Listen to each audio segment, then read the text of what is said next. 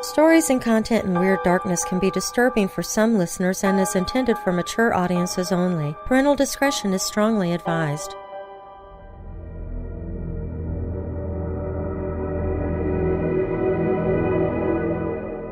In nearly all cultures, myths and legends can serve as cautionary tales, keeping one foot in practical reality and the other in the realm of the supernatural. And it's no surprise that the most effective cautionary tales are also the scariest. The ancient lore of the indigenous peoples of North America are as varied and far-reaching as the continent itself, and unless you're well-versed in native lore, you might not realize how many of those tales are populated by horrifying spirits, ghosts, witches, demons, and monsters. And since I'm in the scare business, I'm here to share some of the most nightmarish. We'll look at Native American legends, myths, lore, and monsters that span multiple tribes, and in some cases, hundreds of generations. I'm Darren Marlar, and this is Weird Darkness.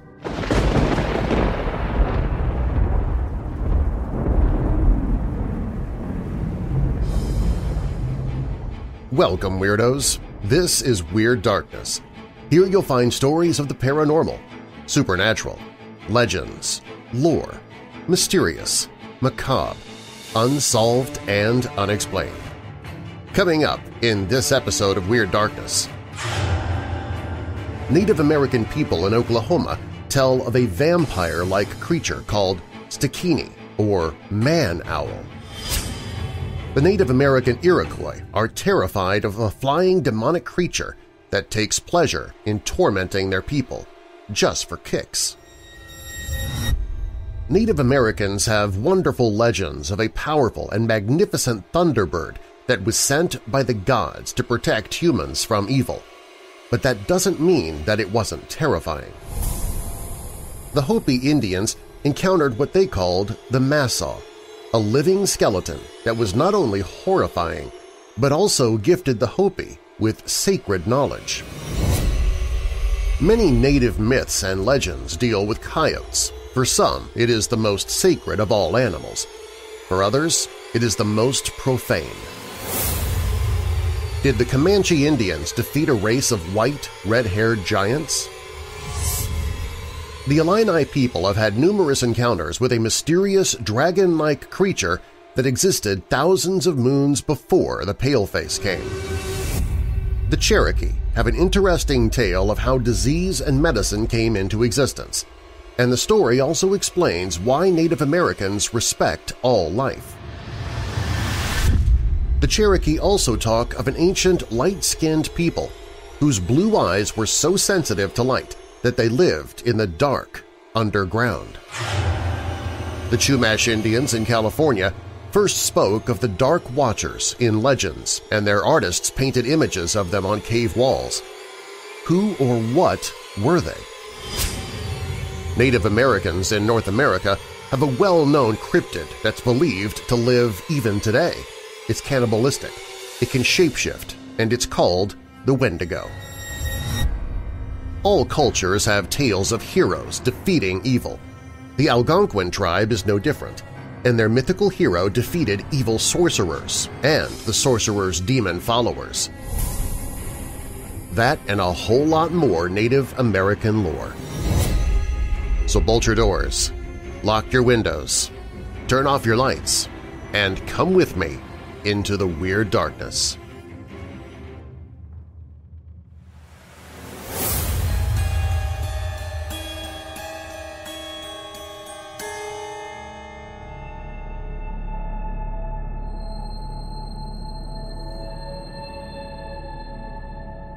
In ancient folklore of the Seminole Indians of Oklahoma in the United States, there is a vampire-like creature called a Stikini, or man owl.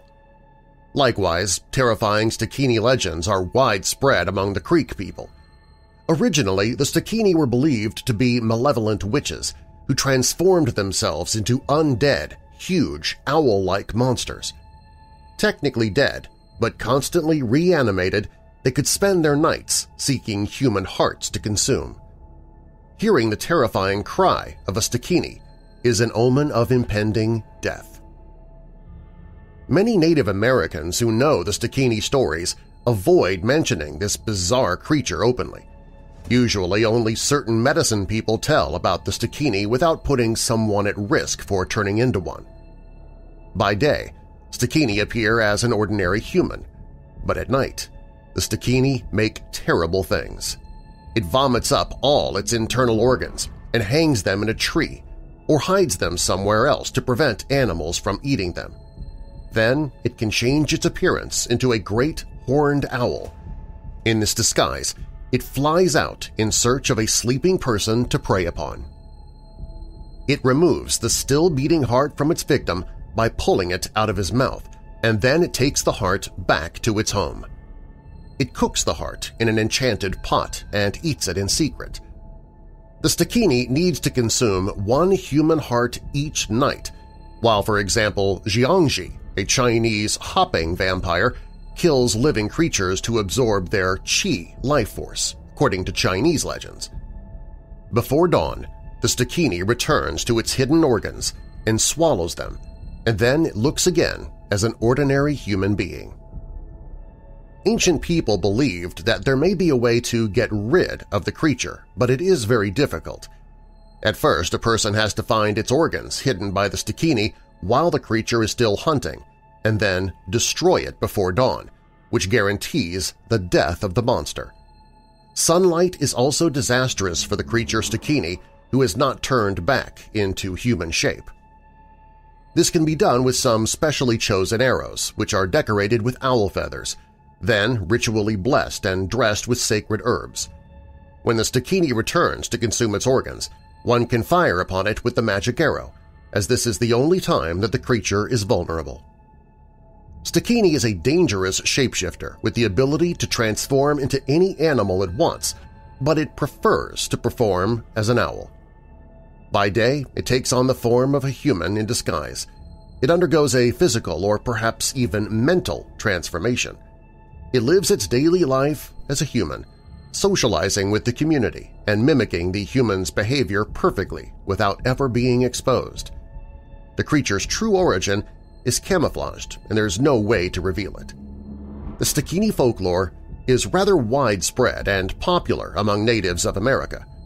Though the shape-shifting evil creature originates in Seminole lands, over the years many legends and stories about Stikini have circulated in swampy regions of New Jersey and Michigan.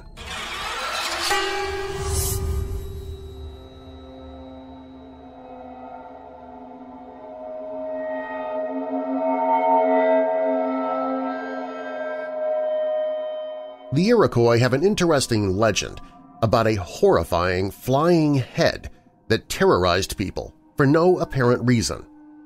This was no ordinary head of a normal person.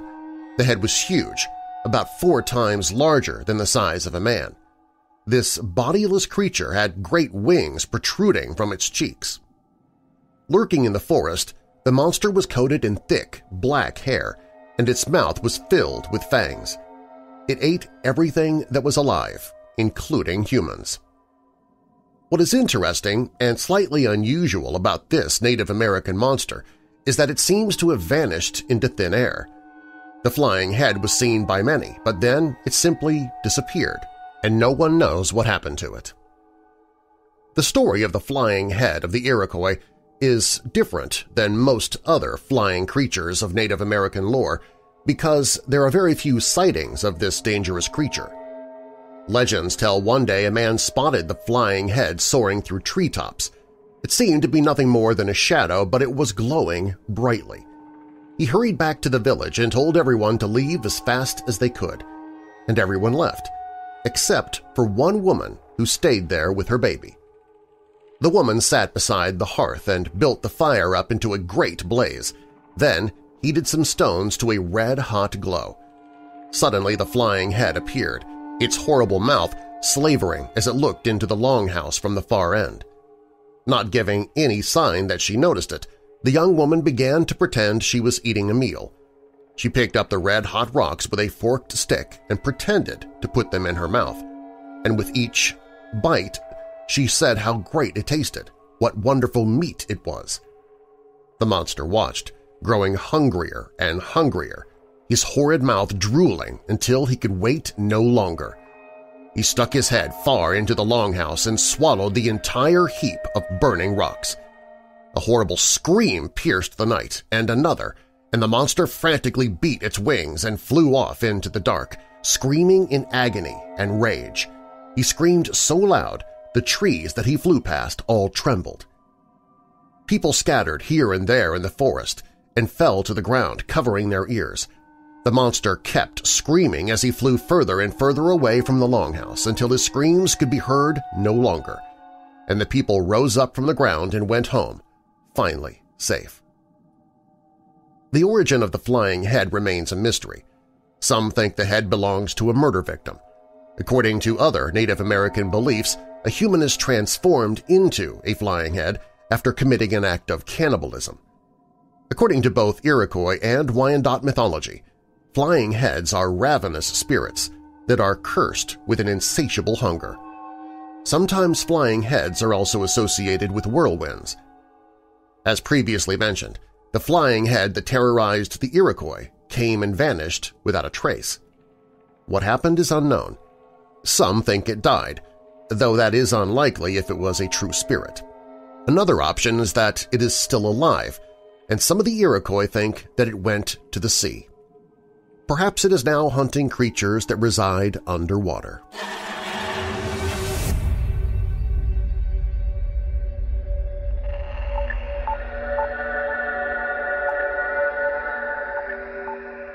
Native Americans have wonderful legends of a powerful and magnificent Thunderbird that was sent by the gods to protect humans from evil. When this huge eagle-like bird soared the skies, one could hear its mighty wings beat with the sound of rolling thunder. Its eyes were burning like fire and caused lightning.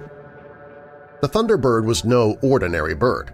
It was the spirit of the storm and a supernatural creature that was just as much feared as admired. Often described as a shapeshifter, it lived in a cloud above the highest peak the tribe could see or in a cave in the mountains.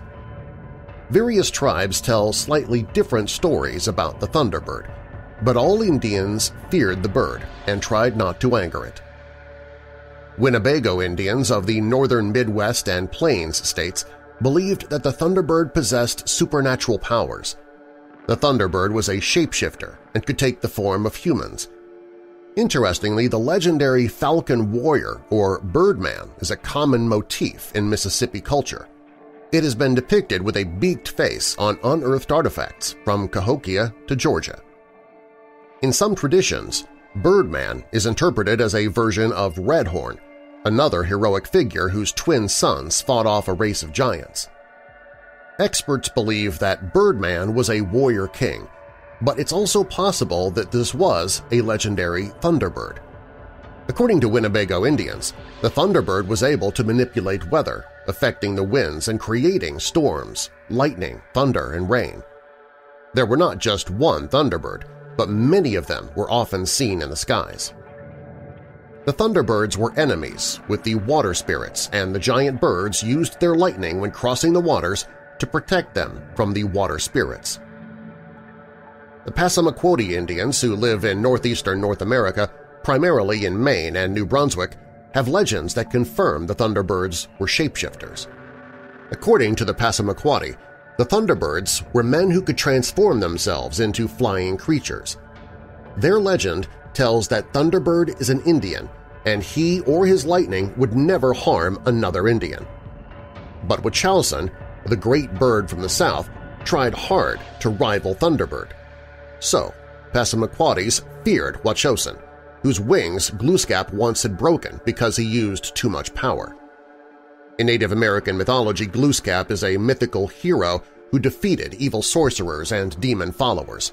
We'll look closer at this character later on in this episode. The Quileute Indians of the Pacific Northwest remember how the Thunderbird was sent by the Great Spirit to help the Indians after a horrible disaster. The Indians had no food, and many had died after rain and hail had fallen for many days, destroying all plants. After the rain came snow, and the Indians called the Great Spirit for help, and it then sent the people the Thunderbird. The story of the Thunderbird's arrival is described in detail in the book Indian Legends of the Pacific Northwest, written by Ella E. Clark. The people waited. No one spoke. There was nothing but silence and darkness. Suddenly there came a great noise, and flashes of lightning cut the darkness. A deep whirring sound like giant wings beating came from the place of the setting sun. All of the people turned to gaze toward the sky above the ocean as a huge, bird-shaped creature flew toward them. The bird was larger than any they had ever seen. Its wings from tip to tip were twice as long as a war canoe. It had a huge, curving beak, and its eyes glowed like fire. The people saw that its great claws held a living, giant whale. In silence, they watched while the Thunderbird, for so the bird was named by everyone, carefully lowered the whale to the ground before them. Thunderbird then flew high in the sky and went back to the thunder and lightning from which it had come. Perhaps it flew back to its perch in the hunting grounds of the Great Spirit. Thunderbird and whale saved the Quileute from dying. The people knew that the Great Spirit had heard their prayer. Even today, they never forget that visit from Thunderbird, never forget that it ended long days of hunger and death. For on the prairie near their village are big, round stones that the grandfathers say are the hardened hailstones of that storm long ago. The Thunderbird is also described as a very large bird that makes fearsome noise. Thunderbird is a very large bird with feathers as long as a canoe paddle. When he flaps his wings, he makes thunder and the great winds. When he opens and shuts his eyes, he makes lightning. In stormy weather, he flies through the skies, flapping his wings and opening and closing his eyes. Thunderbird's home is a cave in the Olympic Mountains, and he wants no one to come near. If hunters get close enough so he can smell them, he makes thunder noise and he rolls ice out of his cave. The ice rolls down the mountainside, and when it reaches a rocky place, it breaks into many pieces. The pieces rattle as they roll further down into the valley. All the hunters are so afraid of Thunderbird and his noise and rolling ice that they never stay long near his home. No one ever sleeps near his cave either. Thunderbird keeps his food in a dark hole at the edge of a big field of ice and snow. His food is the whale. Thunderbirds fly out to the ocean, catch a whale, and hurry back to the mountains to eat it. One time, a whale fought Thunderbird so hard that during the battle trees were torn up by their roots. To this day, there are no trees in Beaver Prairie because of the fight that whale and Thunderbird had that day. One of the most interesting aspects of the legend is that the Quileute mention the Great Flood in their description of the battle between Thunderbird and whale. All of the above-mentioned legends describe the Thunderbird as a very large, powerful creature that makes thunder and lightning. Myths from all across the world tell of magnificent birds that were sometimes known under a variety of names among ancient cultures. Many mythological birds were believed to have had supernatural powers.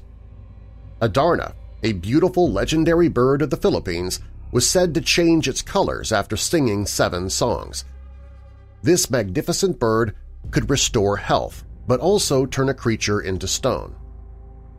The ancient Chinese have interesting stories about a 9-headed bird, Zhu Feng, one of the earliest forms of the Chinese phoenix. Mythical fiery bird phoenix is mentioned in Roman, Greek, or Egyptian mythologies.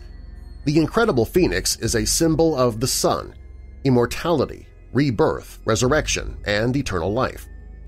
This mythical creature has also its counterpart in China, Japan, and India, and in each of these cultures many appearances of phoenix have been created, but all of them have similar significance. They are also all alike. Birds have always been mysterious creatures and close to the gods, and the powerful Thunderbird was one of them. Other Thunderbirds are spoken of in northeast North America, around the state of Maine. Pomola is a snowbird spirit in mythology of Abenaki or Penobscot indigenous peoples. In ancient beliefs of these people, Pomola, which means he curses on the mountain, is said to be the god of thunder and the guardian of Mount Katahdin, or the Greatest Mountain, and the highest mountain in the U.S. state of Maine. The Thunderbird is a large avian creature widely known and worshipped among the indigenous people of North America. This legendary bird, most commonly found in folklore of Arizona in the southwestern United States and a close relative to the phoenix, could create storms. Numerous stories tell of a gigantic bird that creates the sound of thunder by beating its huge, strong wings. Sheet lightning is said to be the bird blinking, and lightning bolts are made by glowing snakes which the bird carries around with it. The Thunderbird is often described as having horns or even teeth within its beak. The Penobscot people have their Thunderbird. The creature, known as Pomola, is described as having the body of a man, the head of a moose. In some legends, Pomola's head is as large as 4 horses and powerful wings and feet of an eagle. In another oral tradition, Pomola was the storm bird with powerful wings, a head as large as 4 horses and with horrible beak and claws. The legendary bird is associated with snow, night, wind, and storms. It was definitely not a creature any human being would want to mess with. When people heard a noise like the whistling of a powerful wind, they knew that Pomola was flying not far from them. The bird was both feared and respected by the Penobscot people. As Katahdin was the adobe of Pomola, the natives avoided climbing the mountain and considered this activity as taboo. There was a belief that the spirit disliked mortals interfering from down below.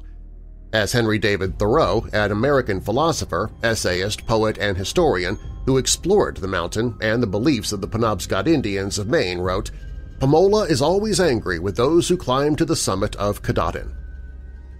In Algonquin myth, the legendary bird Pomola is an evil spirit eventually conquered by Glooskap, a trickster god and a mythic hero. One story is about a man who went to the forests at the foot of the sacred mountain and was caught in a heavy snowstorm. The only thing he could do was to appease Pomola. He burned offerings of oil and fat until the god of thunder himself appeared to take the offerings. Surprisingly, Pomola was not angry and thanked the man for his respect and generosity and took him to his sacred abode inside of Mount Katahdin, where he lived in comfort with Pomola's family. He even married Pomola's daughter, but on one condition: he was not allowed to marry anyone else, or else he would be taken prisoner inside of Mount Katahdin for good. Unfortunately, the man didn't heed the warning when he came back to his tribe. He disappeared, and no one ever saw him again. Another story tells about a woman who constantly persisted in refusing to believe even in the existence of Pomola, unless she witnessed him with her own eyes. One day she was on the shores of the lake of Ambactictus near Mount Katahdin on the southwest side. Pomola appeared and took the woman to his home inside the mountain. She stayed with him there for a year and was well treated, but powerful Pomola made her pregnant. Then she left his abode and returned to her home carrying Pomola's son. Pomola warned her not only to never remarry but also warned her of their son's supernatural and frightening power. The child could point at any living thing with his right forefinger and it would die instantly. He advised the woman to keep their son apart from society until the age of manhood, but her fellow villagers wanted her to remarry. She refused, explaining that Pomola was her husband and in case of marriage, she and the child would be taken back to Mount Katahdin. No one took her words seriously, though, and soon she was remarried. But in the evening of her marriage day, when all the Indians from her village were gathered together celebrating the marriage, both she and her child vanished forever.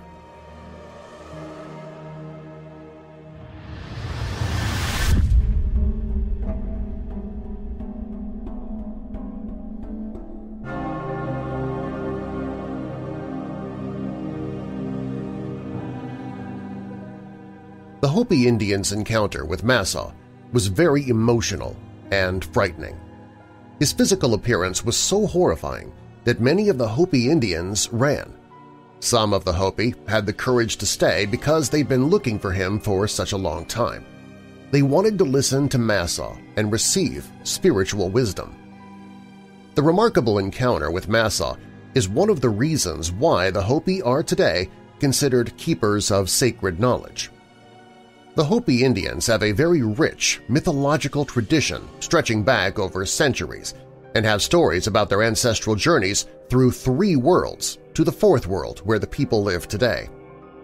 According to Hopi legends, Maasaw is a spirit that cannot die, and he was therefore appointed to be guardian of the underworld. He is described as a skeleton man and lord of the dead in Hopi mythology. Hopi mythology tells about the existence of worlds before our own.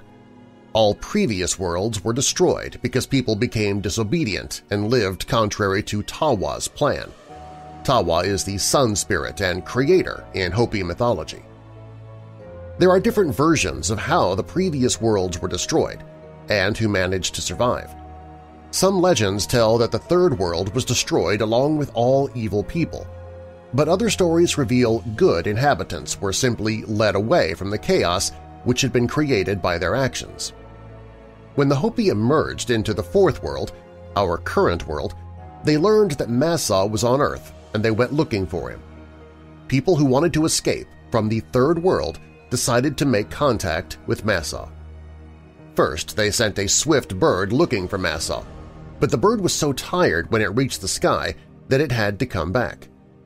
Then the Hopi tried to send a dove and later a hawk, but both creatures failed to reach Maasaw. The one that succeeded in finding Maasaw was the catbird. Maasaw asked him, "Why are you here?" The catbird said, "The world below is infested with evil.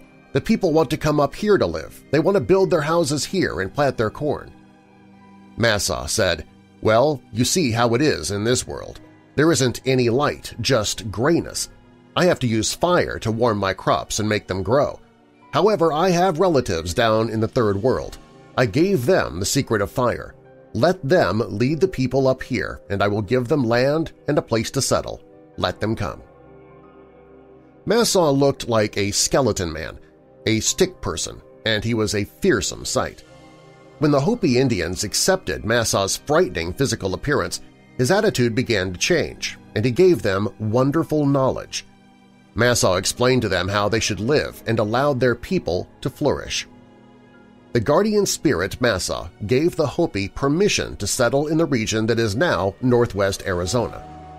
Maasaw noticed that greed, ambition, and social competition were dominating factors in their former life, and this lifestyle made people very unhappy.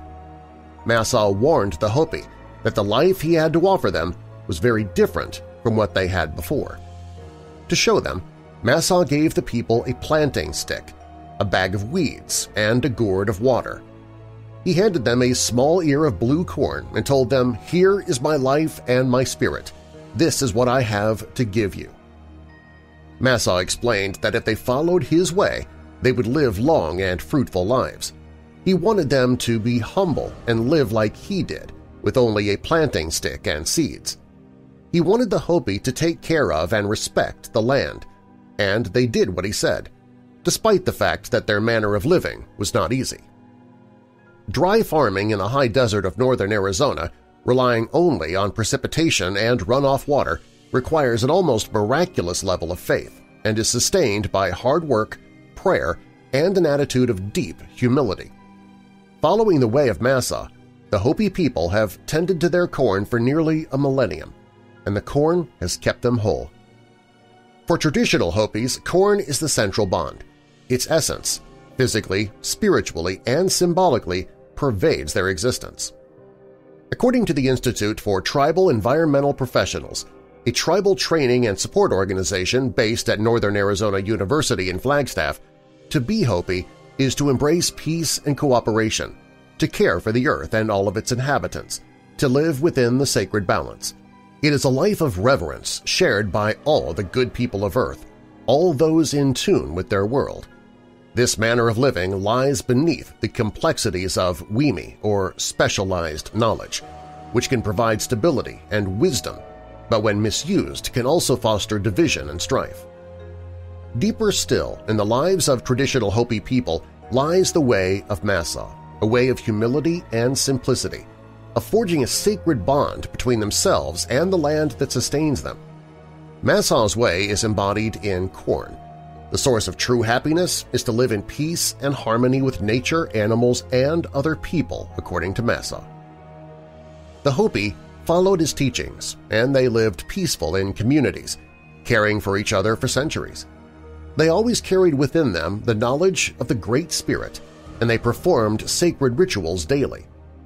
The word Hopi is a short version of their name Hopitu Shinumu, or the Peaceful People, or Peaceful Little Ones. The Hopi dictionary gives the primary meaning of the word Hopi as behaving one who is mannered, civilized, peaceable, polite, who adheres to the Hopi way. The tribe does live up to the name. The Hopi are a very peace-living people, and they have managed to keep their culture intact thanks to the sacred knowledge given to them by Maasaw, the Skeleton Man.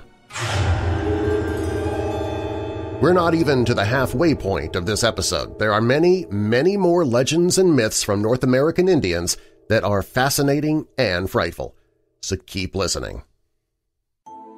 People often feel sad or blue once in a while. These feelings are usually short-lived, though, and don't interfere with daily life. However, clinical depression is a serious condition that affects both the mind and body, impacting more than 350 million people around the world, including me. It's not simply a negative attitude or just in the imagination of the person dealing with it. It's an illness in the same way that diabetes, heart disease, and cancer are. If you're constantly struggling with feelings of hopelessness, anxiety, emptiness, thoughts of death or suicide, please check out all the resources available at ifred.org. ifred.org. It's a funny name, I know, but it stands for International Foundation for Research and Education on Depression. So, IFRED for short. At ifred.org, you can find support groups, peer-to-peer support, learn about hope and other resources. As hopelessness is the only predictor of suicide and the primary symptom of depression, I'm really excited about what they're doing. Check them out for yourself or for a loved one. It's ifred.org. That's ifred.org. This October is the 4th anniversary of Weird Darkness, but we already have the celebratory t-shirts and other swag in the store. Looking for Weird Darkness t-shirts, hoodies, coffee mugs, and other weirdo merchandise? Click on the Store tab at WeirdDarkness.com.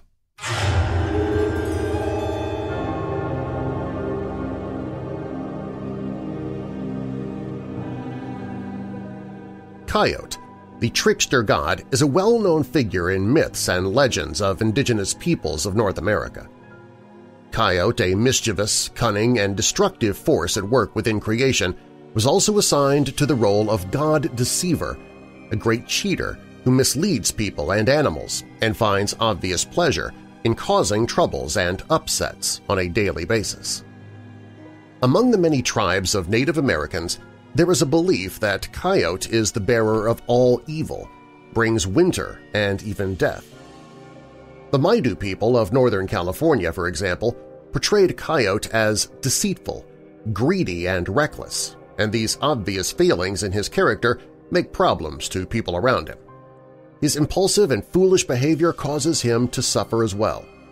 Frequently he is killed through his own carelessness, but in some way, amazingly, he always comes back to life afterwards.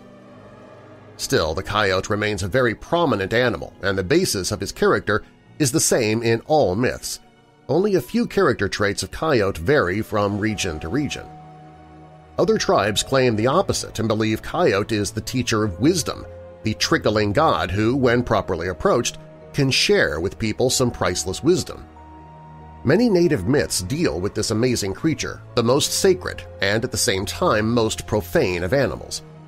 Coyote's power is to make people free or to feel fear. Among many Native American tribes, the coyote is credited with bringing humanity the gift of fire, the destruction of monsters, the making of waterfalls, and the teaching of useful arts to the Indians. But perhaps the most famous and fascinating incarnation of this remarkable creature is presented in the Nez Perces tribe's myth of Coyote and the Shadow People. His actions lead to humankind being forever separated from the spirit realm of the dead.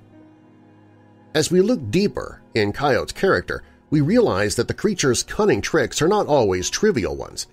His mischief is not so much to deceive us from our goal, but rather to show how ridiculous we often are in our lives, and suggests we have to take a bit of distance to ourselves and think about what we really do with our lives.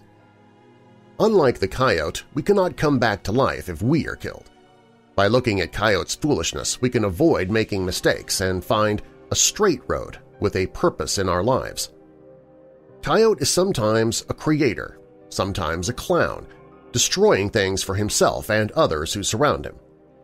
Because of his vanity and boastfulness, the coyote undertakes various ambitious enterprises in which he fails due to his passions. Is it not the same we experience in our lives sometimes? Coyote has been compared to both the Scandinavian Loki and also Prometheus, who shared with Coyote the trick of having stolen fire from the gods as a gift for mankind, and Anansi, the great trickster of West African legend which was originally credited with the creation of the world and became a cultural founder hero. In the Aztec pantheon of gods, there is the trickster and transformer, the old coyote, that shares many characteristics with the trickster coyote of North American tribes. In Eurasia, rather than a coyote, a fox is often featured as a trickster hero. For example, in the Japanese mythology he's known as Kitsune, and in medieval folklore of Europe there is a similar figure known as Reynard the Fox.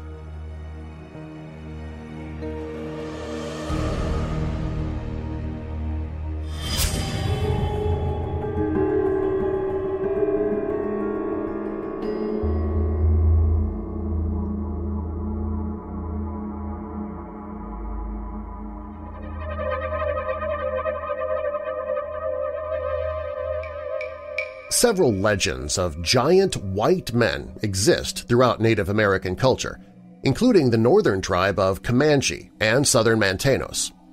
In the book History of the Choctaw Indians, Chickasaw and Natchez, published in 1899, Horatio Bardwell Cushman writes, "The tradition of the Choctaw that has long been a race of giants inhabited what is now the state of Tennessee, beings with which their ancestors fought when migrated from the west. Its tradition states that Nahulo had an impressive stature. The Nahulo, according to Cushman, was a common term for white settlers within the United States, but its original derivation was referring to white giants.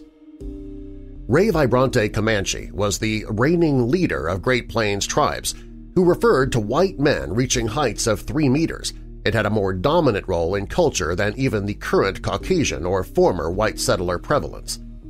They had many forts that dominated the landscape. Coincidentally, they would be eliminated by a much larger force, such as the Great Spirit, and Ray Vibrante dictated they actually were responsible for the societal mounds within North America. Much of this history was written down by Dr. Donald Panther Yates, a Native American historian, as follows. A majestic white race endowed mining technology giants that dominated western North America, enslaving inferior tribes. They died or returned to heaven. In the South, Aztec myths said that the human race was developed during the Sun of Rain per the legend of the suns by the god Tlaloc, although other creation myths exist. According to this myth, the sun showed during the third cosmogonic epoch of Quetzalcoatl. The people of Teotihuacan and Tlachialotepetl originated from the feathered serpent in Cholula, and this battle lasted until the times of the conquistadors. Pedro de Leon wrote in 1864, "There are reports concerning giants in Peru who have arrived at the coast at the point of Santa Elena. The natives were dismayed to see a boat made of reeds reaching its shore with cargo of creatures so high that knee to the floor was as big as a man of great stature. His limbs were deformed in proportion to the size of their bodies, and their heads were something monstrous to do with hair hanging to his shoulders. His eyes were as large as small plates." Apparently the giants were not shy about public sexuality, and it shamed the natives, and is the explanation for their elimination from the earth by deities. The Nevada tribe Coyote also describes white settlers brought by a red-headed giant who survived on the blood of their own. According to oral history recorded by Sarah Winnemucca Hopkins, the Coyote defeated the Saite-Ka in an epic battle. Some cave findings in the area corroborate this narrative. Bones in private collections show odd features that suggest cannibalism, as well as oversized artifacts like 40-centimeter sandals.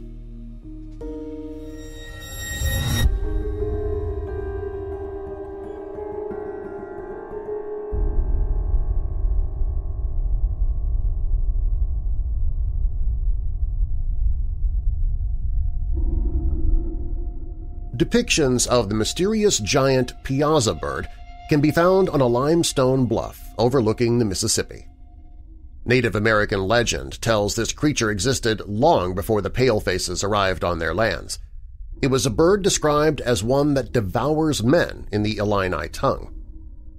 An interesting theory suggests the Piasa bird may be related to ancient Japanese dragons. The first discovery of the Piasa bird was reported in 1673 when French-Canadian explorers Father Jacques Marquette and Louis Joliet sighted a painting of the creature as they navigated the river near present-day Alton, Illinois. As we were descending the river, Marquette recorded later in his diary, we saw high rocks with hideous monsters painted on them, and upon which the bravest Indian dare not look. They are as large as a calf, with heads and horns like a goat. Their eyes are red, beard like a tiger's and face like a man's. Their tails are so long that they pass over their bodies, ending like a fish's tail. They are painted red, green, and black, and so well drawn that I could not believe they were drawn by the Indians, and for what purpose they were drawn seems to me a mystery. Measuring some 30 feet long to 12 feet high, the depictions of the Piasa bird are the largest pictoglyphs ever documented in Aboriginal America. The carvings were made on the sheer face of the cliff. Native Americans said the cliff was so steep no man could climb up to it. If Native Americans did not make the carving in the Piasa bird then, who did? The Illini Indians, near what is now Alton, Illinois, were terrified of the bird and fired arrows and bullets whenever they passed the painting. Researchers who spoke to Illini Indians learned that the Piasa bird existed in this country many thousands of moons before the arrival of the palefaces. Indians from Miami said something similar. According to them, the Piasa bird was present in America several thousand winters before the palefaces came. The Native American dragon came to the country a very long time ago. The Illini Indians say the giant bird killed not only their animals but also people, and they drove it away in prehistoric times. In the 19th century, explorers reportedly found a nearby cave filled with human bones, and sightings persist in the area of a giant bird. Nobuhiro Yoshida, professor of languages and president of the Japan Petrograph Society, compared the paintings of the Piasa bird with depictions of ancient Japanese dragons and found some striking similarities. According to Professor Yoshida, the Piasa bird resembles the dragon depicted by Siko Kano in the painting for the ceiling of the Hashirai Shrine at Yukahashi, Fukuoka Prefecture. Both the American Piasa and the Japanese dragon have talons, are winged, bearded, horned, and are multicolored. This may naturally be a pure coincidence, but it is an interesting observation.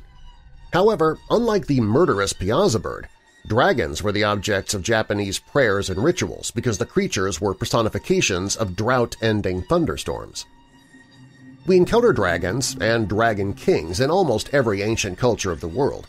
Dragons played an important role in the beliefs of our ancestors, and these creatures were depicted in a variety of ways and are regarded as either good or fearsome evil creatures.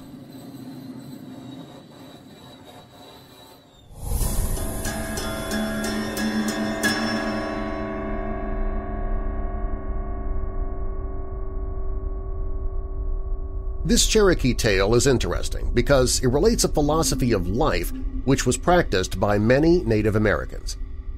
They used every part of the animal they hunted, if possible, and showed respect for the life they had to take to survive.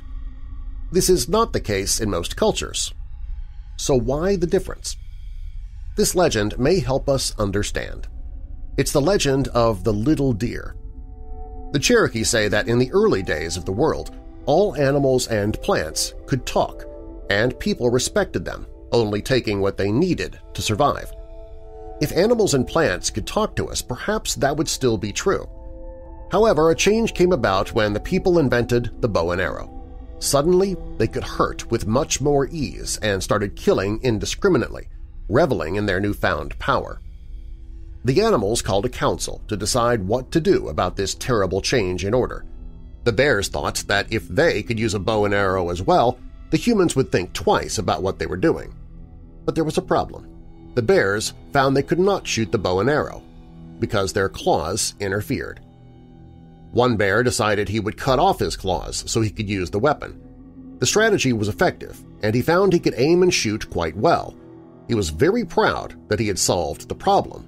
But then one of the elder bears spoke up. He asked whether the bear who had shot the bow so well could now climb a tree.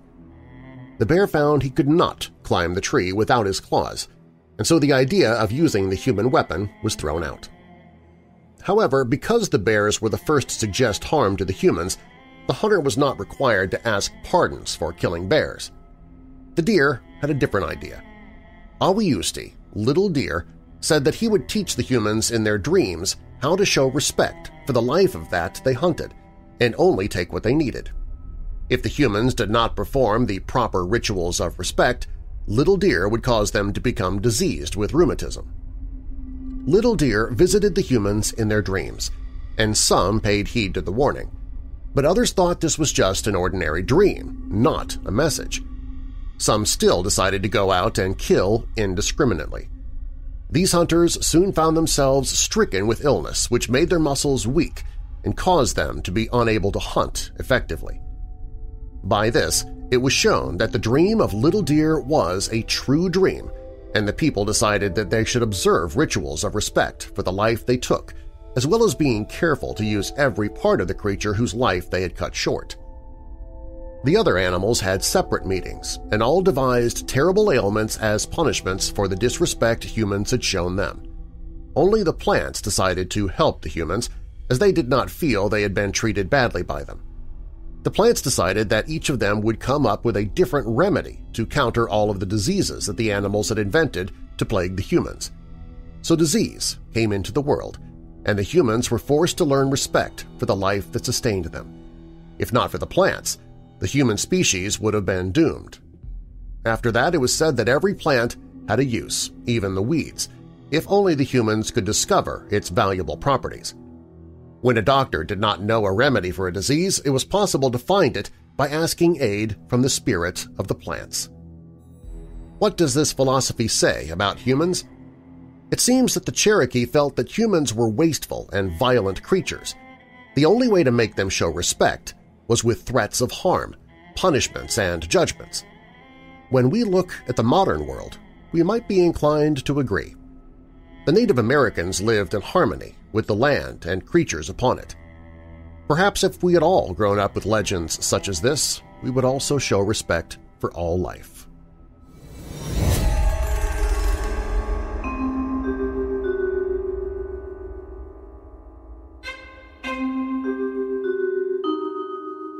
The Cherokee recall a white-skinned race that lived on their lands before they arrived. This group of very unusual beings were known as the Moon-Eyed People. Cherokee legends tell the Moon-Eyed People were of small stature and had pale, white skin, blonde hair, and blue eyes. They were called moon-eyed because they had very sensitive eyes and were unable to see in daylight. They could, however, see very well at night. Since these mysterious ancient people were blinded by the sun, they were forced to live in underground caverns. The Moon-Eyed People were physically totally different from the Cherokee, and when these two races encountered each other, war broke out. The Moon-Eyed People were first mentioned in a 1797 book by Benjamin Smith Barton. Later documentation tells of similar accounts, such as an 1823 book, The Natural and Aboriginal History of Tennessee, which tells of a band of white people who were killed or driven out of Kentucky and West Tennessee. According to the Cherokee, the Moon-Eyed people lived in Appalachia until the Cherokee expelled them. The Moon-Eyed people are said to have built some ancient structures in the area. One of them is Fort Mountain in Georgia. It is an 850-foot-long zigzagging stone wall that is 12 feet thick and up to 7 feet high. The age of the wall has never been properly determined, but according to some sources, it was built around 400 to 500 A.D. Who really built Fort Mountain is still a mystery. Cherokee legends tell the ancient structure was raised either by the Moon-Eyed people or Madoc, a Welsh prince who came to America in 1170. Former Tennessee Governor John Sevier wrote that the Cherokee leader Oconostota told him in 1783 that local mounds had been built by white people who were pushed from the area by the ascendant Cherokee. According to Sevier, Oconostota confirmed that these were Welsh from across the ocean. The identity of the Moon-Eyed people is unknown. Who were these mysterious, small, pale beings who lived underground? One theory suggests these people were of Welsh origin, being descendants of Madoc's colonists. An ancient structure almost identical to the Fort Mountain can be found near DeSoto Falls, Alabama. It's possible it was built by these Welsh settlers after they left Fort Mountain. There are two Cherokee legends that could shed some light on this ancient mystery. One legend reveals that the Cherokee defeated the Moon-Eyed people and drove them from their homeland during a full moon. Another version tells the Cherokee chased the Moon-Eyed people away from their home at Hiawassee, a village near what is now Murphy, North Carolina, west into Tennessee. According to both Cherokee legends, the Moon-Eyed people went underground. That's all we know. The Moon-Eyed people and their fate remains an unsolved ancient mystery. After all this time, we may never find out what happened to the white-skinned race because the truth lies buried somewhere in antiquity and may never be unearthed. Nevertheless, the legend of the Moon-Eyed people and their encounter with the Cherokee is truly fascinating.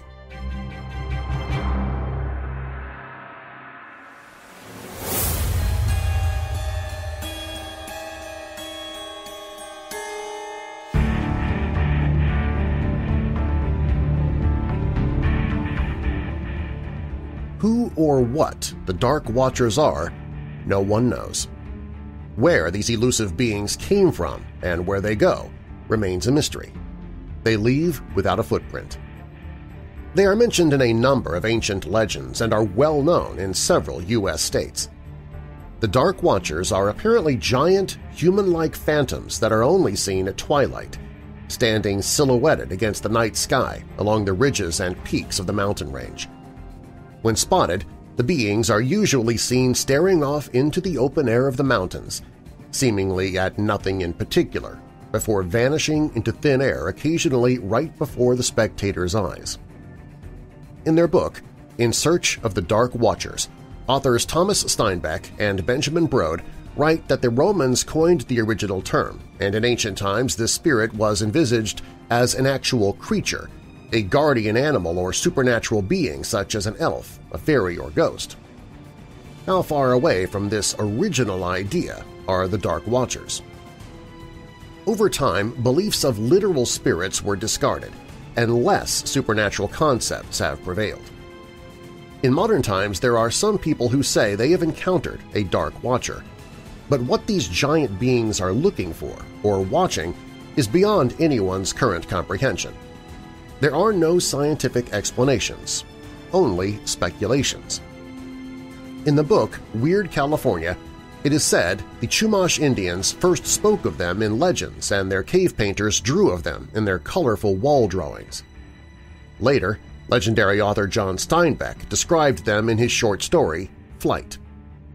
Pepe looked up to the top of the next dry, withered ridge. He saw a dark form against the sky, a man's figure standing on top of a rock, and he glanced away quickly not to appear curious. When a moment later he looked up again, the figure was gone.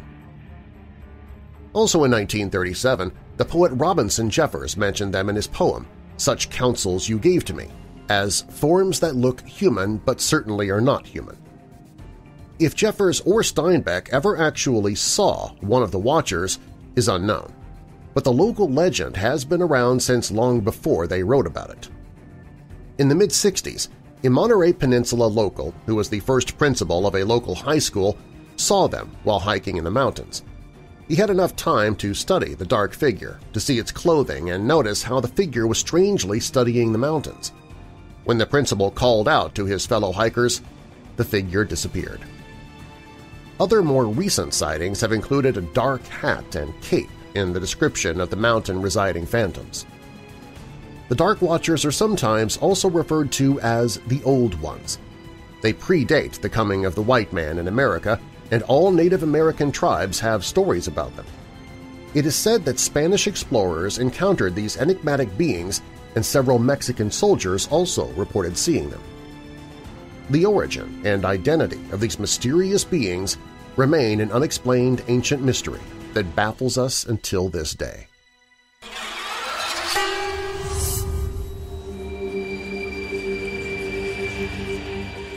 This next section is something I have shared in the podcast before, but with this episode's sole focus being on Native American myths and legends, I just couldn't leave it out.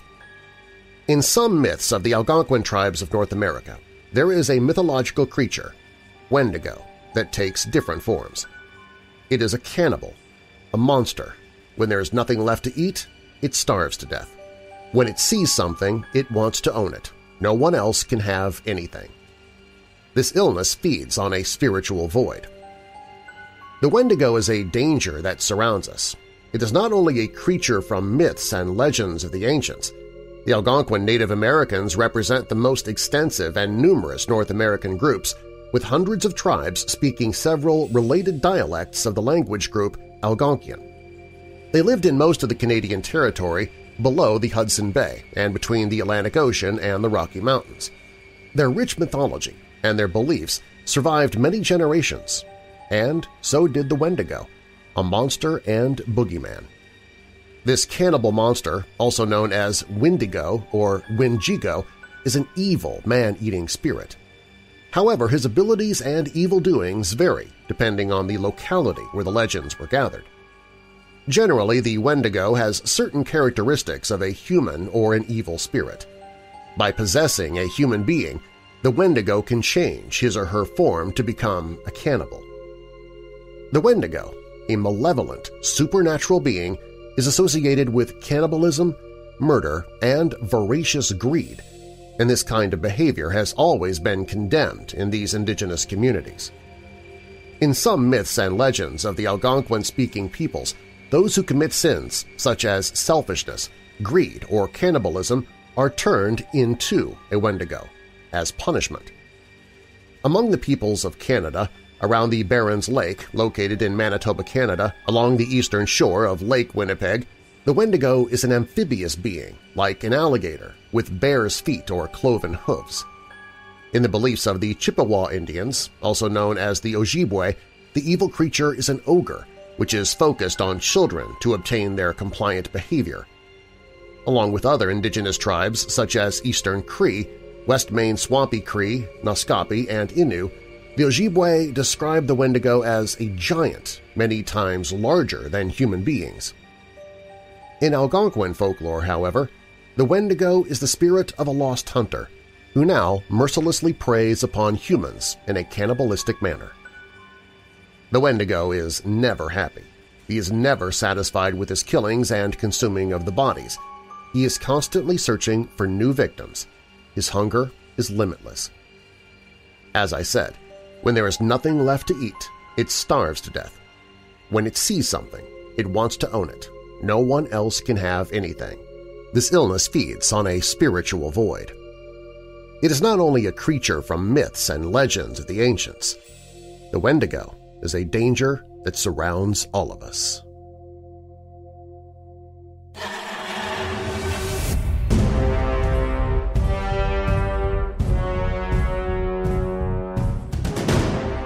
Numerous mythical stories explain Earth's creation and how it came to be.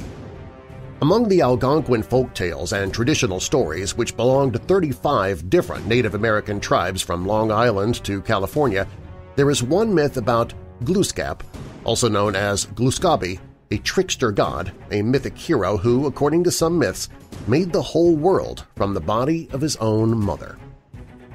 It is said that Glooskap came from the east, though he had the form of a man. He taught the Indians all that they know, everything from the names of the stars to how to hunt and fish, and it's portrayed in most stories as a wise man. His brother, Maasaw, a wolf god, was also a creator god, but according to the Algonquians, he was responsible for creating all the evil things of this world that threatened and infuriated human beings. Glooskap was considered the protector of humankind, while Maasaw was constantly trying to harm people. However, Glooskap could get very angry at those who did not follow his advices. According to one Algonquian story, a young man goes to Glooskap asking for help in finding a wife. The man is ugly and has been avoided by hundreds of women whom he'd asked to be his wife. Glooskap gives him a small parcel, with instructions not to open the package until he gets home. Though the man's friends beg him not to open it on the way home, the man simply cannot resist his curiosity. He opens the package, and hundreds of beautiful young women fly out in all directions and bury the man beneath their weight.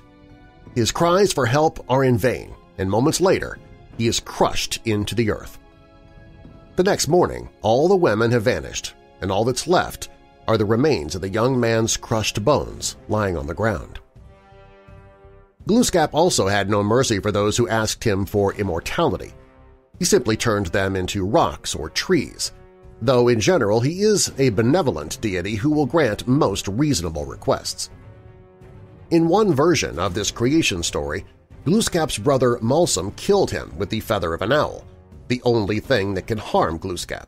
But the great benevolent hero returned to life and killed evil Maasaw with a fern, so Maasaw became an evil wolf, Lux. Still, Glooskap had to defeat evil sorcerers, Kuakwa and Metasolan, Maasaw's demon followers who tried to avenge their leader's death. The legend has it that Glooskap finally defeated the forces of evil, and when this was done, he gave a great feast for all the animals on the shores of Lake Minas, and then sailed off in his canoe. The animals, who had previously all spoken the same language, discovered that each species spoke a different language once he had gone. Glooskap is sometimes depicted as a rabbit, though it is said that he, as a shapeshifter, can take whatever shape he wants. He is expected to return as a savior of his people when they are most in need.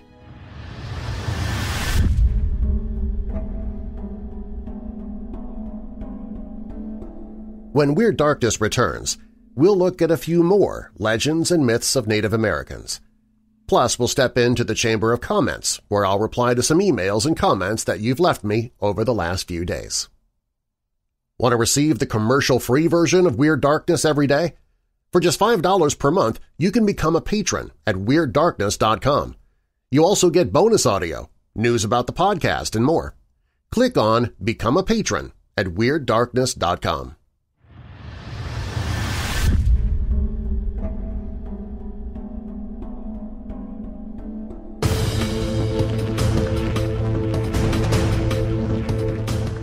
There are so many legends and myths from Native American culture, and while I would never be able to touch on all of them, here are a final few that I think deserve a mention.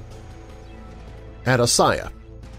According to the Zuni people of southwestern United States, Adasaya is a cannibalistic giant demon, depicted as several times larger than a human, with his torso described as being as big as a large elk.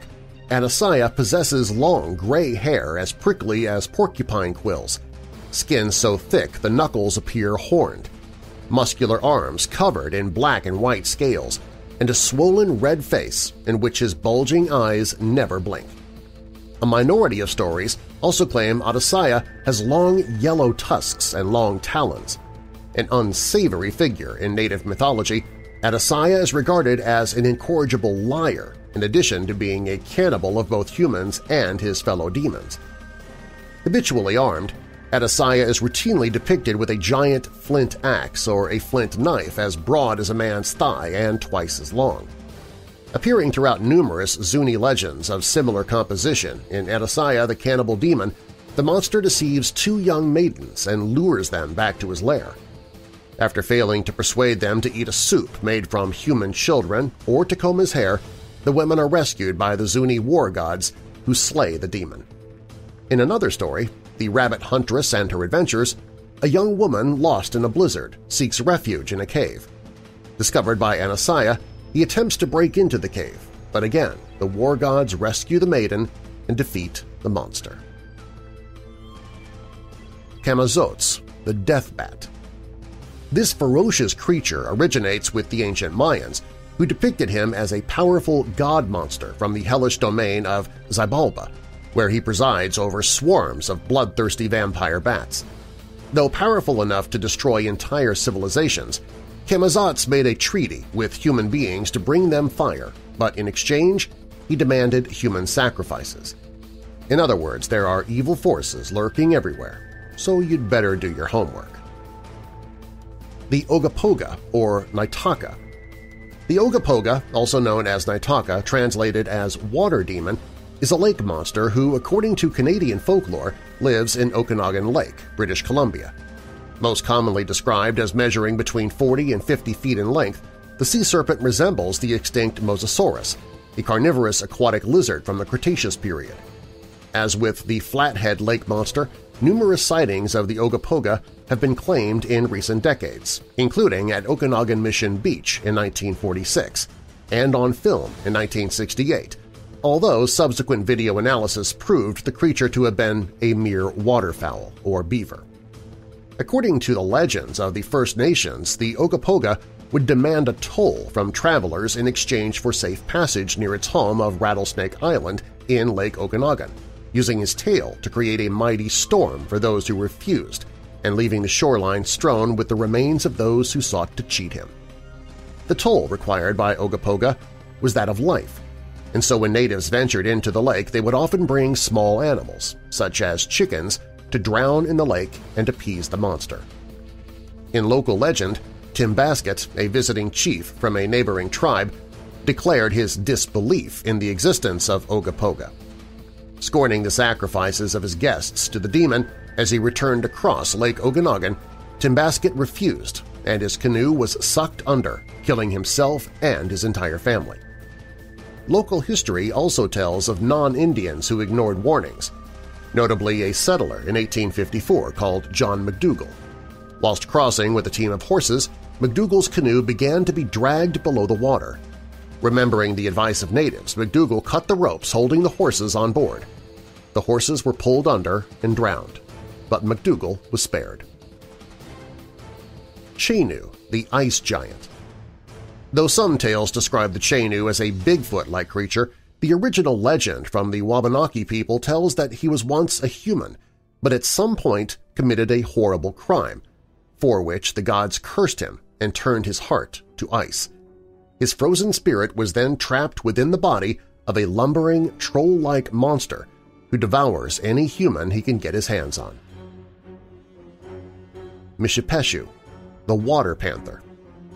The story of the Water Panther spans multiple tribes, including Cree, Algonquin, Ojibwe, and Shawnee. It's usually described as a giant, dragon-like feline, and the most common element is the monster's aquatic habitat. It lurks in lakes and rivers, waiting for humans to come close to the water, then pulls them under and drowns them. The Kachituasku, also known as the stiff-legged bear, was an enormous man-eating monster with a large head that allegedly preyed on native people through eastern North America. Approximately the size of an elephant, with the Penobscot Indians of modern-day Maine detailing the creature's inability to sleep lying down due to giant inflexible legs, it is widely assumed that the monster originated from early mastodon remains discovered by natives and incorporated into existing oral histories and mythologies.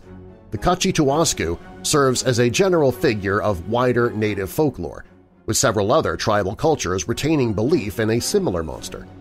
The Iroquois people feared the naked bear, as great man-eating creatures with the form of a bear but no fur and an oversized head. The beast was near invincible to ordinary human attacks and could only be wounded in the soles of their feet. Likewise, the Lenape, Shawnee, and Algonquin tribes told legends of the Yakwawiak, gigantic, stiff-legged, hairless bears comparable to mammoths or mastodons, whilst among the tales of the Alabama and Coyote peoples existed a huge carnivorous predator known as Atipa Tacoba, described as bear-like in appearance. Yinaldushi, the Skinwalker. A skinwalker is a witch who, according to Navajo folklore, has, among other powers, the ability to turn into and disguise themselves as an animal. The animals most commonly associated with skinwalkers are those culturally identified as tricksters, notably the coyote, but can also include those reflective of death and darkness, such as wolves or owls. According to Navajo legend, to become a skinwalker requires the willful murder of a close relative, and as such they are both feared and reviled within Native mythology. Representing the antithesis of the supposed cultural ideals of the Navajo and their medicine men, that of healing and helpfulness, skinwalkers choose to instead manipulate spiritual magic to do evil deeds in a perversion against nature. In addition to their powers of physical transformation, skinwalkers can also possess the bodies of animals and people by locking eyes with them. Due to their presumed power, skinwalkers are prevalent beings in Navajo folktales. These stories typically take the form of climatic struggles between great persons of the tribe and the witch, although atypically for Native folklore not always with an exclusively positive outcome, and often included a didactic message for children to learn from. Many victory stories involving skinwalkers conclude with multiple inhabitants of a hogan, the traditional Navajo dwelling, joining together in a communal strength of wills to scare away the monster and the darkness it brings with it. The Cuttakamooch, or Ghost Witch. One of the scariest figures in the Passamaquoddy and Micmac mythology, the Ghost Witch is often said to be born from the dead body of a shaman who practiced black magic. The demonic entity then emerges each night with murder on its mind. They can be killed with fire, but beware if approaching one. Simply making eye contact or hearing the witch's voice can bring a diabolical curse down on the unwary. The Perverted Merman. Dodonkinawet, also known as the Perverted Merman, is a creature which recurrently appears in Algonquian mythology, specifically that of the Abenaki people. Described as half man and half fish with a childlike human face, Dodonkinawet lives in streams and lakes where women regularly wash themselves. Unlike other native monsters, Dodonkinawet does not seek to harm these women or to scare them, merely to voyeuristically watch them. Some traditional stories do include attempted molestation, but for the most part, the perverted merman is just that, a pervert. Mermaid-like creatures are a staple within Native American mythology, with several Algonquin tales including characters who disobey their parents being turned into similar creatures. Consistent throughout these depictions in Native legend, the theft of a merman's or mermaid's clothing strips the being of their magical powers and renders them unable to swim. Tataklea, also known as Lakuza, the Owl Women. From the Yakama tribe come tales of 5 supernatural women who resemble giant owls, dwelling in caves by day and flying out at night to prey on all manner of creatures, including humans. In fact, they are said to prefer the taste of children. Legend has it that they can hunt humans by mimicking their language. Tahihan. The Tahihan, deriving from the Arapaho word for strong, are a race of cannibalistic dwarves with allegedly superhuman strength. Although descriptions vary, the Tahihan are generally depicted as the size of children, with dark skin and said to have an extremely aggressive and unsociable disposition. According to some legends, they possessed the ability to become invisible, while others contend they merely seemed so due to the incredible speed with which they caught their adult prey. Within Native folklore, it is widely agreed that the Tahihan were destroyed in an ancient conflict in which the Arapahoes and other Native American tribes allied to successfully defeat them. A unique aspect of their characters, it is suggested in some tales that the Taiyuan had the ability to remove their hearts and store them for safekeeping, in so doing protecting themselves from physical harm to their persons. One such prominent story within native folklore tells of a warrior captured by a family of Taiyuan and who, to delay his death, asks his dim-witted captors about the macabre organs adorning their residence. Upon learning their true nature, the warrior stabs each of the hanging hearts, killing each member of the Taiyuan family and winning his freedom. Along with the Taiyuan, there are numerous other evil dwarf-like creatures in various indigenous American cultures. The Nemeriger, or People-Eaters, are a race of dwarves belonging to Crow and Shoshone legend, said to reside in the Wind River and Pedro Mountain ranges of modern-day Wyoming. Described as aggressive by nature, they shoot poisoned arrows and kill their own kind should they fall ill with a blow to the head. During his famed expedition, Meriwether Lewis claimed to have seen evidence of the Devals, describing them as roughly 18 inches tall and highly ferocious. Although originally believed to have been entirely mythical, the 1932 discovery of the San Pedro Mountains mummy, a 14-inch tall mummy, has brought this into question, with tests demonstrating the individual was approximately 65 years old at the time of death and violently killed by an inflicted head wound. Since 1932, several other similar bodies have been recovered across North America, lending credence to a 1778 account suggesting the existence of a pygmy burial ground and the possible historical existence of people akin to the Nemerigar. Not isolated solely to the Nemerigar, Crow folklore also includes the Narumbi, a race of goblin-like creatures, estimated to be between 1 and 2 feet in height with sharp teeth and very little neck. The Narumbi are considered enemies by the native peoples. Depicted as often engaging themselves in harmless mischief, the Narumbi are also considered responsible for evil acts such as child abduction and the killing of livestock. Similarly, the Pukwudgies, or person of the wilderness, of Algonquin folklore are a knee-high race of little people. Considered by some tribes, including the Ojibwe, to be harmless spirits of the forest, other tribes, such as the Abenaki, believe the Pukwudgies to be dangerous foes, with a predisposition toward the theft of children and possessing powers similar to those of the magical skinwalkers.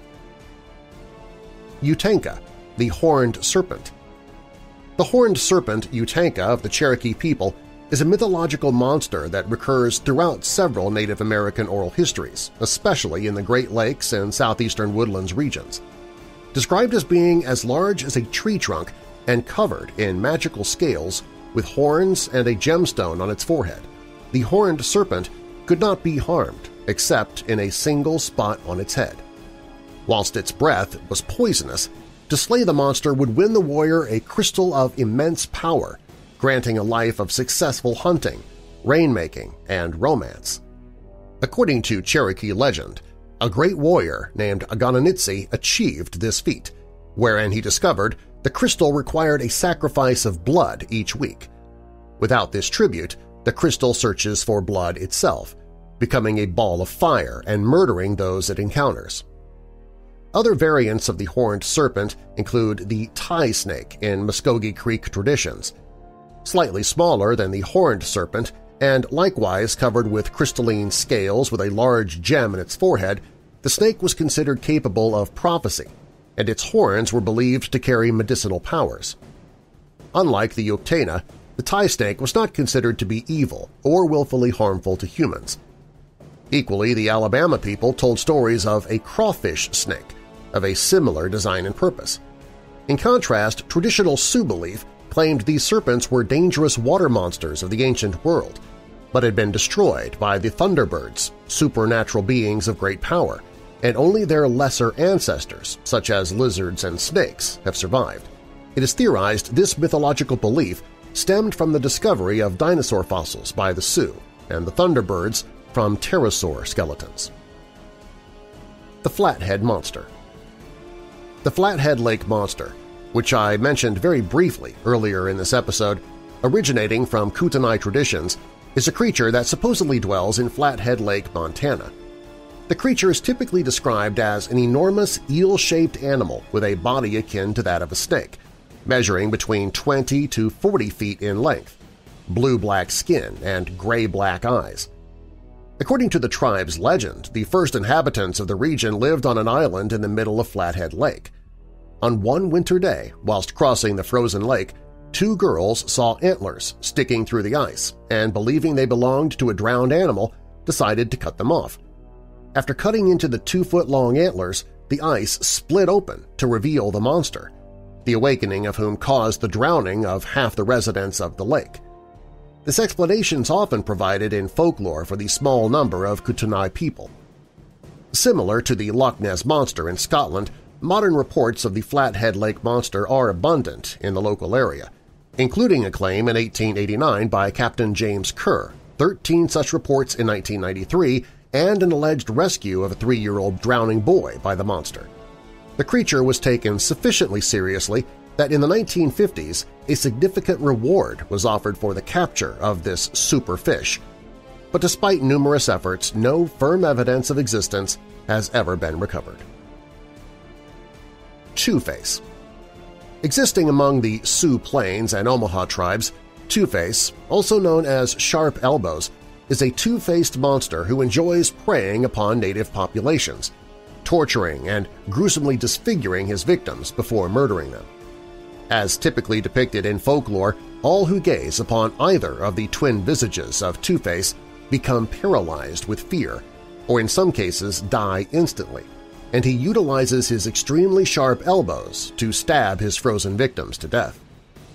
As with several Native American monsters, Two-Face is widely considered to retain a preference for children and female victims, especially pregnant women.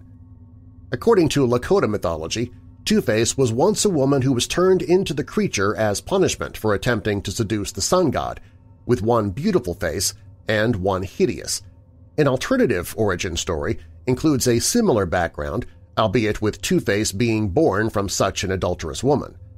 This duality, as with several native stories seeking to impart a didactic lesson, is widely regarded as representing a disconnection from and disharmony with nature as an allegorical advocation of traditional conformity within the tribe. Washuga. A Washuga, similar but not identical to a Wendigo, is a cannibalistic monster stemming from the stories of the Athabascan people of northwestern Canada. According to legend, the Washuga is a person who has become possessed or overpowered by the spirit of a great animal, in so doing devolving into a giant bestial form. Some versions of the Washuga depict the creature as being physically made from ancient ice come to life to hunt humans, invulnerable to harm and only defeated when melted over a campfire. This rendition of the Washuga is notably similar to that of the Wabanaki's Chenoo, an ice giant who was cursed by the gods for his crimes, his heart turned to ice, and his spirit trapped inside a troll-like monster that feasts upon humans. Described as giant animals, both intelligent and physically powerful, the Washuga hunts humans and attempts to ensnare and devour its prey through cunning deception. As with the Wendigo, certain tribes adhere to a less spiritual origin of the creature, but instead a product of human indulgence in taboos resulting in the physical corruption of the depraved individual. The Dainza of the Peace River region in western Canada, for instance, contend that a Washuga is the product of breaking a strong cultural taboo, such as having a photograph taken with flash, listening to guitar music, or eating meat with fly eggs in it. The Underwater Panthers. The Mishibizu, also known as the underwater panther or great lynx, is a legendary creature belonging to the mythologies of native inhabitants of the Great Lakes region of North America. A monster from the underworld, the panther resides in creeks and rivers, hiding in wait to drown unsuspecting prey. Described by the Sioux as possessing a body shaped like a buffalo, albeit with paws allowing for rapid swimming, the underwater panther has just one eye, horns, either a single horn in the center of its forehead or a pair, dorsal fins, a spiked tail, and is covered in scales. Because of the latter characteristics, it has been speculated that the underwater panther is in fact derived from a prehistoric stegosaurus. Feared by the Ojibwa as the cause of waves, whirlpools, and rapids, it was considered within tribal folklore that each lake might be inhabited by its own underwater panther, which controlled the lake's conditions. Despite being mortal enemies of the Thunderbirds, some native communities revered the creatures as symbols of great power and hunting prowess, whilst at least one tribe fearlessly employed the underwater panther as part of a children's game similar to tag. According to an ancient Chippewa tale, the underwater panther lived on an island of mud situated between two lakeside villages. Avoided by locals for fear of an evil spirit, two girls crossing one day encountered the monster. Cutting off the beast's tail with a wooden oar, the severed limb transformed into a solid piece of copper and became a talisman for good luck in fishing and hunting for their tribe.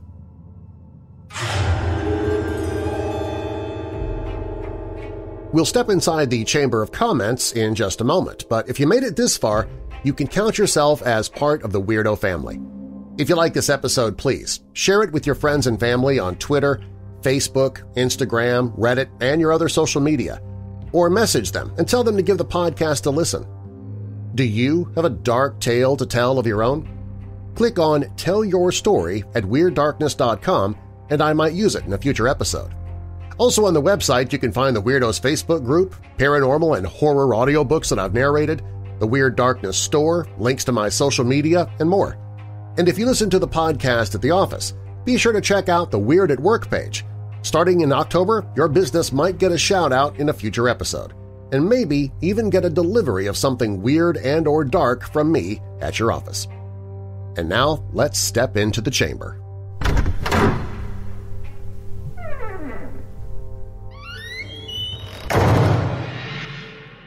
Here in the Chamber of Comments, I answer your emails, comments, podcast reviews, tweets, letters I get in the mail, and more.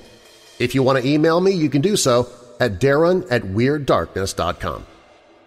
I received a comment from Arian Fawn saying, "Hey Darren, I was just curious, when are you going to put Weird Darkness on Spotify and have an app for this podcast? I think it'd be really awesome for everybody to download the app so we as your Weirdo family can make it easier. Also, I just want to say I'm really excited for next month. I never wanted to tell my side of enjoying this podcast because I'm still battling my depression. It's been a real struggle ever since I can remember. I think it's hard for me as a person to struggle with this illness, coping and pretending that I'm fine at work. I've been keeping this thought since I started listening to your podcast, and you have been helping me to get help myself. It's been hard for me to come out with this message to you personally because you gave me a purpose to enjoy something and to live my life as well. So thank you very much, Darren, for giving me purpose back and the reason to live. God bless." Well, thank you, Arian. I'm looking forward to October as well. It's always a fun month for anything horror or creepy, just simply because it's Halloween month. And I'm also glad that you find some relief from your depression by listening to Weird Darkness. That really did feel good to read that. As for your question about Spotify, we should be there. You should be able to get Weird Darkness on Spotify. I don't know why you're not. I'm not a Spotify user, so I'm not really positive about that. But my podcast provider did assure me that, yes, it is up there. And they sent me a link to the show on Spotify that I have put up on the website. So if you go to WeirdDarkness.com and click on the Spotify logo, that should take you to Weird Darkness on Spotify. At least I hope it does. Give it a try and let me know how it works for you. I got a comment from Gina Milligan regarding the episode The Last Mystery of Edgar Allan Poe. Part of that episode talks about reading or studying dark and occult materials and being negatively influenced by them. Gina says, "This really does happen. I know. It's not just a story I heard about my friend's cousin, best friend's, neighbor's, gardener's godson. It's something that I actually experienced. And it is a long, terrifying tale I will not only never tell, but will also never let myself think about in any focused way. I know that anything, the slightest slip, can invite it all back again. And for the record, wasn't reading about occultism or the like. I was scouring the internet to find out what I saw in my bedroom one night as a child. A scary, mean, wiry little creature who took glee in jumping out at me, painfully knocking the wind out of me. I was simply reading the stories of others who've had encounters with mean entities. My best advice? Don't dig. You'll absolutely invite something to climb up from the hole and introduce itself. Note, I am a minister. I like to say my faith is all-denominational because I've studied and continue to study all faiths, but my seminary training was biblical, and have never played around with the darkness. I can attest firsthand that all of the Bibles, crucifixes, prayers, St. Benedict medallions, and sage and other anti-boogeyman items and practices in the world will not deter those nasty things from coming to you, and it'll take nothing short of literal divine intervention to make them go away. Tread carefully, my friends.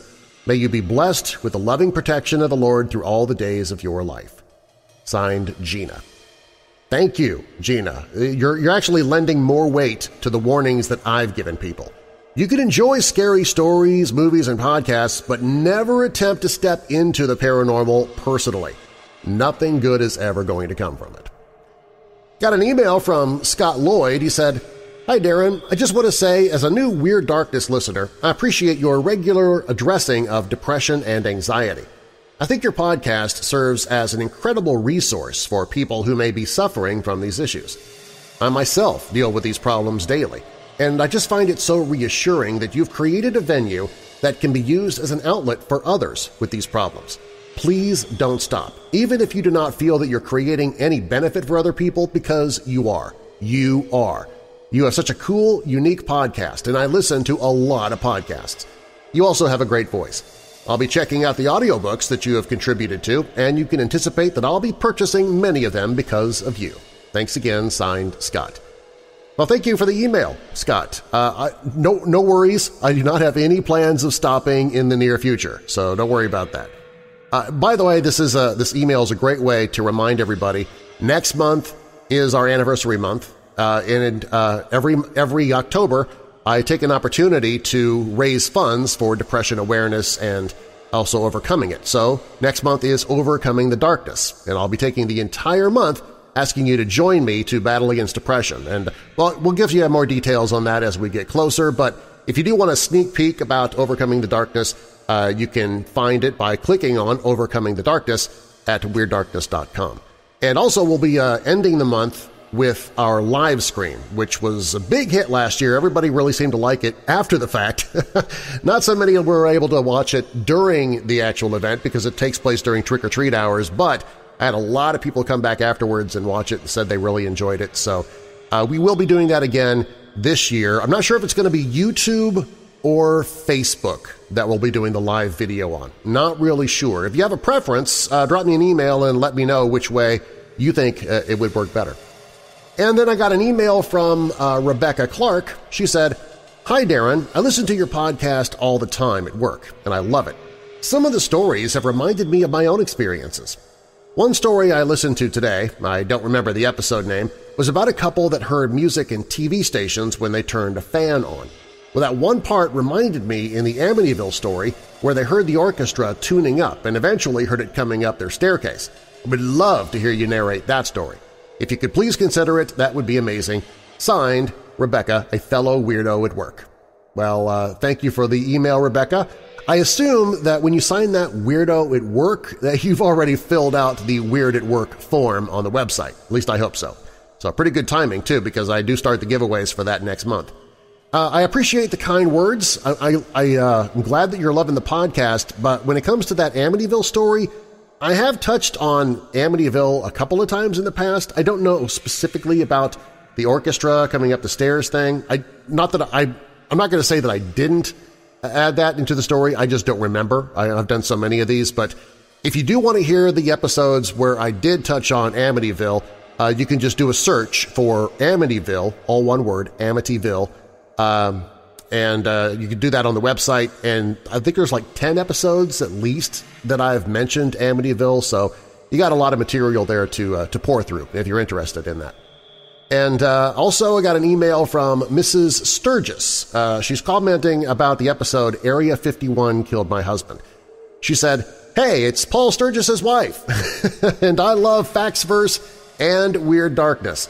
By the way, before I go on with this email, yes, I'm also the narrator for a YouTube channel called Factsverse, and so a lot of people have made reference to that. It's not my channel. I don't own it. I don't research the scripts or write them or anything like that. I'm just their voice guy, but a lot of people know me from there. and so sometimes they think it's mine. But anyway, I'll continue on here. Mrs. Sturgis says, I don't know if you remember me. Anyway, last week or so, you did a podcast on Area 51 about the chemicals they used there, paints, etc. Well, I was playing on my laptop on my paid server for Star Wars, and someone who also follows the podcast asked me if I heard it. I said yes, and we talked for a good hour about the cancer and all the hidden secrets. When I got off of work that night, walking home, I noticed some very strange black cats in the parking lot. I live in a very small city, like maybe 900 people, if that. Everybody knows everybody. Got home that night and I had an email from the server provider saying my server had been disconnected for violating laws. Money was refunded, and since then I have noticed odd people that I have never seen before, people following me at Walmart, adding me to Facebook, etc. while I'm at work, and the phone rings, and when I answer they hang up. I even went as far as having the Royal Canadian Mounted Police do a background check, told them I have a new job and need it done.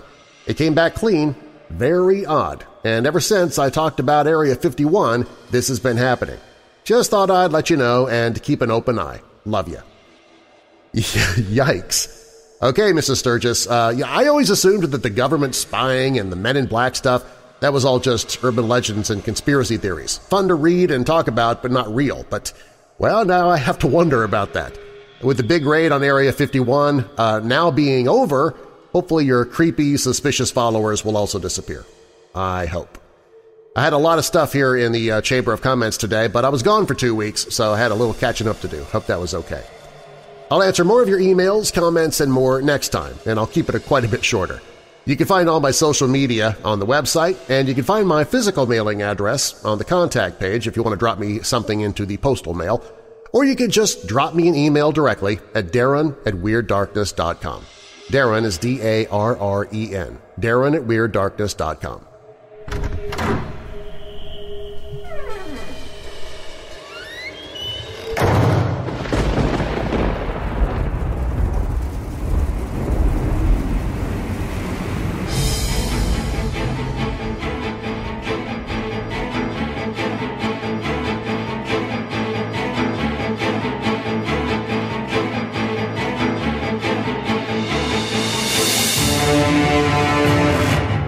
All stories in this episode are purported to be true, and you can find source links or links to the authors in the show notes.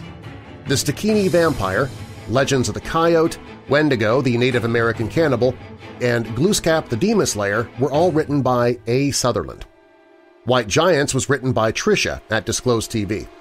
The Legend of the Little Deer was written by Talia Lightbringer. More Native American Lore was written by Eric Redding. And The Flying Head of the Iroquois, Shapeshifting Thunderbirds, The Skeleton Man of the Hopi, Piasa, the Native American Dragon, The Moon-Eyed People of the Cherokee, and The Dark Watchers were all written by Ellen Lloyd.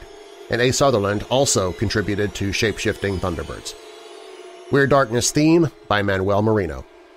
Weird Darkness is a registered trademark of Marlar House Productions. Copyright Marlar House Productions 2019. And if you or your company are ever in need of a professional voice guy, well, why don't you talk to me about your project? I'd love to talk to you, and maybe we can work together. And now that we're coming out of the dark, I'll leave you with a little light. Ephesians 4, verse 29. Do not let any unwholesome talk come out of your mouths, but only what is helpful for building others up according to their needs, that it may benefit those who listen. And a final thought from Bryant H. McGill. There is no love without forgiveness, and there is no forgiveness without love. I'm Darren Marlar. Thanks for joining me in the Weird Darkness.